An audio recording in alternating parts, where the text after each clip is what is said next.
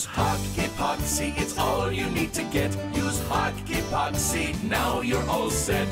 My name is Tom Berryhill. I work for Whitaker Marine here in Fort Pierce, Florida. We have the boat here at Harbortown Marina, which we've taken this 80-foot Hatteras, and because they had blisters on the bottom, we have had someone come in and gel peel the bottom and brought it down to raw fiberglass.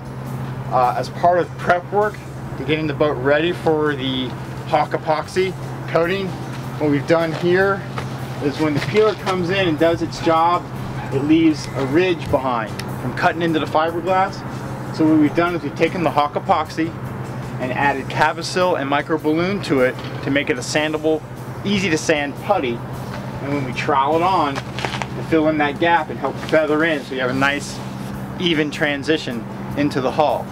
So now we're getting ready to do is coat from the tape line and all our raw fiberglass and seal it with 2 coats of Hawk Epoxy to help to make it more watertight.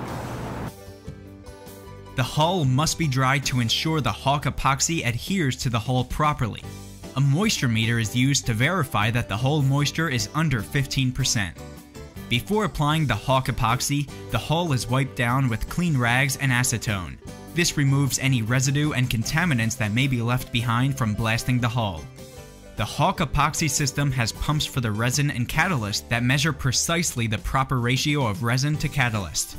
Equal pumps of resin to catalyst will result in the perfect mix every time. Prime the pumps first to ensure no air is in the pumps. Mix the resin and catalyst for 1 to 2 minutes, being sure that all materials from the sides and bottoms of the mixing container are thoroughly mixed in. If you're not using the Hawk pumps, follow all proper mixing ratios in the directions on the back of the Hawk Epoxy resin can. Only mix enough epoxy to use up in 5 to 10 minutes to ensure a working viscosity. The mixed Hawk Epoxy is applied by rolling it onto the boat hull in a thin coat, with a second person coming in behind the roller with a brush to smooth out any imperfections, and trim the Hawk Epoxy into the edges and hard-to-reach areas the roller could not cover.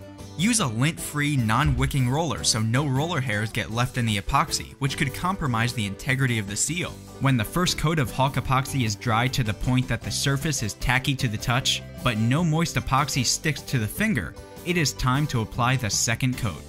After the second coat of Hawk Epoxy has been applied and fully cured, wash the surface with soap and water, and rough the surface with sandpaper before applying the rest of the bottom system. For primer and extra blister protection, 2 coats of Seahawks Paint's Tough Stuff Epoxy Primer were applied.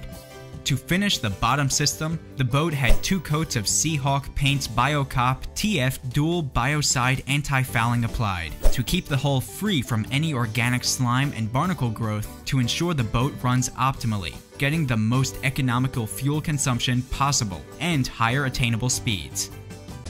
Use Hawk Epoxy, it's all you need to get. Use Hawk Epoxy, now you're all set.